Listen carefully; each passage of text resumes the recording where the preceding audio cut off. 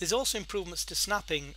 These now mean that when you actually snap to a point, it will give you a text highlight. So you can see in the drawings here. So you can see end point, midpoint, nearest point. So as well as showing the triangle for midpoint and the little marker for nearest and the square for end point, it also gives you a tooltip.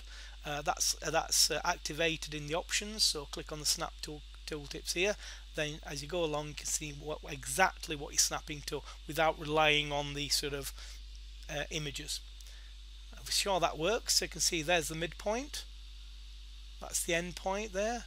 Come along to this end point like so, midpoint again, and again, so any of these points you snap to, it visually shows that from point to point there like so, midpoint, and again nearest point, making it clear exactly what you're snapping to. Again, that's activated in the options. You can turn that on or off as required. It's a nice visual snapping information on screen.